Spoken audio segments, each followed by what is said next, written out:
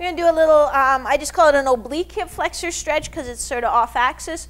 But instead of coming here for our normal hip flexor stretch, we're going to come out to the side a bit and then drop our hip down into that. So sort of getting the front and inside of this hip.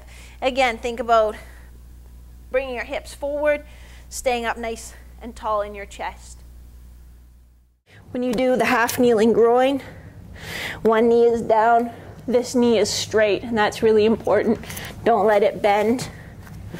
And then you're just sitting back in your hips till you feel a stretch here, and you'll also feel a stretch here, slightly different stretch on each side.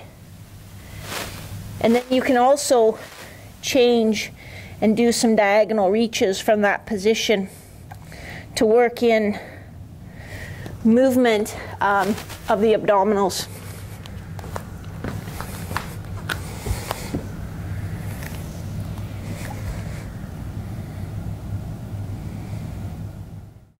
These are two stretches for your lats that we're going to do so that when we get to the point where we're doing cleans, you'll have the mobility there. So this one first is just straight arms sitting back in your hips. Halfway through the duration, you'll turn your palms up.